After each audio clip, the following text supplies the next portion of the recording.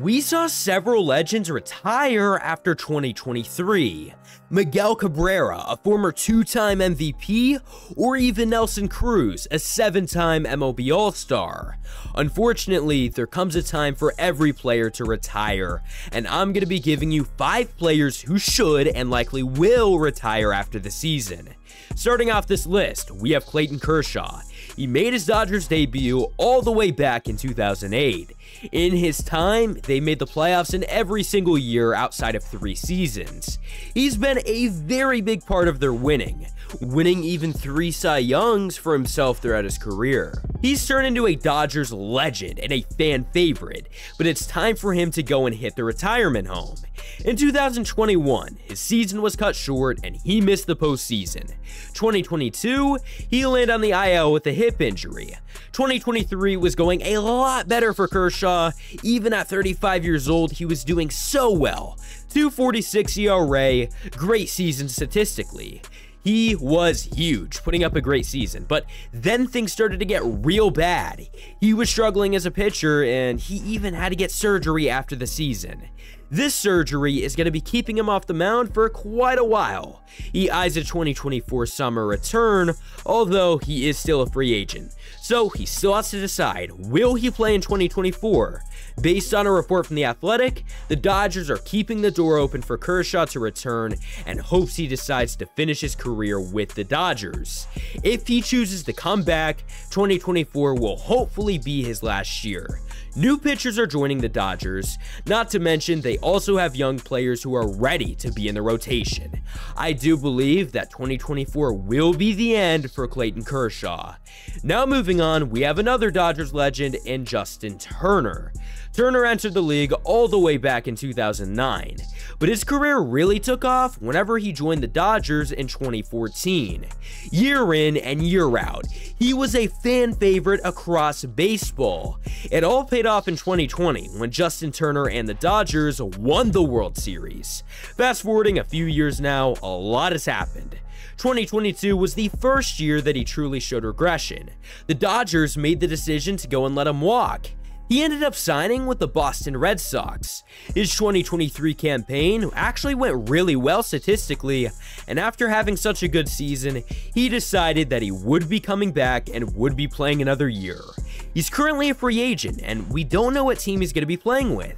But age impacts every single player, and I expect the soon-to-be 40-year-old to retire after 2024 on a very high note. Next up, we have Charlie Morton. A lot like Clayton Kershaw, he also entered the league in 2008. He developed really well throughout his time, putting together some really awesome years.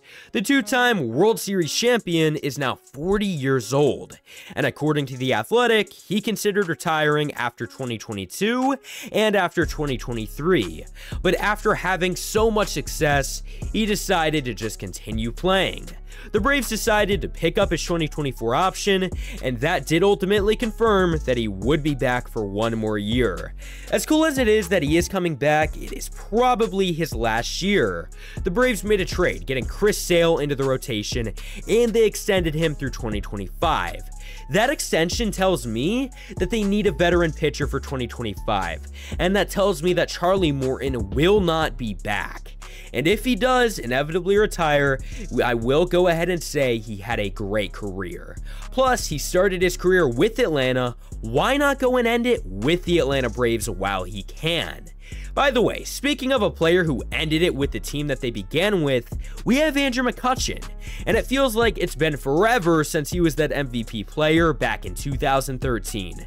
Making insane plays, leading the Buccos to the postseason, he was a superstar. But eventually, it all came to an end.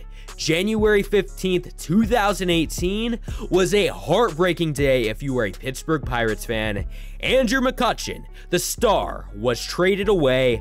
Yeah, they got Brian Reynolds, great trade in hindsight, but at the time, fans were really upset. Fans wanted him back, and they wanted him back in Pittsburgh from the second that he left. Unfortunately, it took many years to get him back. On the fortunate side though, at least he did come back. January 13th, 2023, Andrew McCutchen returned. The Pittsburgh legend himself was back. He gave the message that he wanted to win games. The 37-year-old was not the same player, but he gave it his all. His 2023 went well, but the Pirates were a 76-win team. Not good enough to make the postseason, but they had young players. In fact, they do as we speak. He re-signed for the 2024 season to go and play with the young guys, but it looks like it will be his farewell. Now, McCutchen has already said that it is not his farewell and that he does want to continue playing, but if we're going to be realistic, the Pirates have players that are coming up in the farm system as we speak. There won't be enough room for him in the starting lineup at some point. 2024, yes, there will be room, but after 2024, it is really tough to say. To make matters worse, he also partially tore his Achilles tendon at the end of the year. 2024 being his final year would not be a bad thing, as long as they go out on a high note and they are competitive. The Young Bucks are coming up. McCutchen could be on his way out after 2024. For our last player, we have a guy who's been on a losing team for a long time. You know what? A lot like McCutchen has, actually. And that player is Charlie Blackmon. The 37-year-old battled with injuries throughout 2023, missing a full 2 months of the season. Regardless, he was still good, and he put together a very good year, actually. Blackmon was huge for the Rockies offensively. The only problem is that his performance really didn't matter. Finishing the season as a 103-loss team, it was another meaningless season for Charlie Blackmon and the Rockies. He was unsure about his future for 2024, but later on decided that he will play. He signed a 1-year extension with the team, and considering he got injured last year, with him only getting older, the Rockies are likely not going to be good. I think it's time to go and retire.